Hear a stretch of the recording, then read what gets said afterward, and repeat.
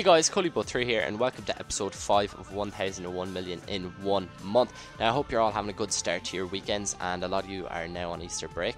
So yeah, enjoy your couple of weeks off. But a couple of things to announce real quick is that I did announce the winner of the Taurus giveaway for PS3 and Xbox, and I posted up on Twitter and Facebook who the winners were, and I've also messaged them, so you can go check out your Twitter and Facebook. Also, I built a Spanish bronze team instead of an English bronze team because it did get more thumbs up on my last video. So yeah, you can see here that I built a pretty beastly Spanish bronze team. I've got Miguel at centre back there for Arsenal, and also I've got up top Christian Tello, who's meant to be an absolute beast. Now it's not a total Spanish bronze team because I couldn't find any other good strikers, so I got that Ivory Coast Lago Jr., I think his name is. So yeah, I haven't played with the team yet, but I will play with them over the next couple of days, and I'll post some gameplay up of them. But yeah, a lot of you guys have been asking me to give more trading tips and whatnot, and what better way to start than what happened last night, which was happy hour. Now not a lot of people know what happy hour is or when it's on, so I'll clarify that. Happy hour is an hour that EA allocate every week to give you double the chance of getting an inform. Now it's usually on either on a Friday or a Monday between 6 to 7 GMT, and also there's one at 12 to 1 GMT for American users. Now during that hour they post up special packs for like 25k, 100k player packs, 50k packs. They do different ones every time. So yeah, that's basically happy hour in a nutshell. So you'll find it either on a Friday or a Monday night. But we'll jump straight in and we'll look at our watch list and see the trading that we have done today. Now, as you can see, I picked up quite a few players, 27 actually in total.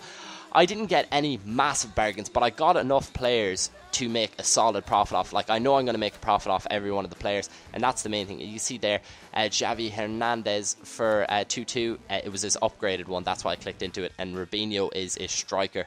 So if you were wondering why I paid so much and thinking it was a CF, because it actually blocks it off in the watch list there. So yeah, CM Nasri as well. That was probably my best bargain of the day. I also got a Bannon, you can see coming up here, for 8k. I should sell him on for 13, 14k, so happy enough with that. You can see how many Mika Richards there, and you're probably wondering, why do I have so many Mika Richards? Well, I bid it on him straight after happy hour at 7 o'clock, because that's the best time to actually bid on players on a Friday night, because so many people are opening packs hoping to get that in form. So you have so many cards pumped into the market. A lot of them will slip by. You'll get a lot of bargains bidding between like 7 and 9 o'clock at night. And yeah, that's how I picked up so many Mika Richards, because I mass bidded on them. But now you can see we sold everything in the trade pile. I cut ahead a couple of hours. It only took me 1 or 2 hours to sell everything. And as you can see, everything within the trade pile has sold. So I was absolutely delighted with the trading that I done today. I did spend quite a bit of time at it earlier on in the day, but then when happy hour came around, I was like, I picked Mika Richards and I said, I'm just going to mass bid on him because there's going to be so many coming up on the market. I won quite a few and I made quite a bit off him for only less than an hour's trading, really.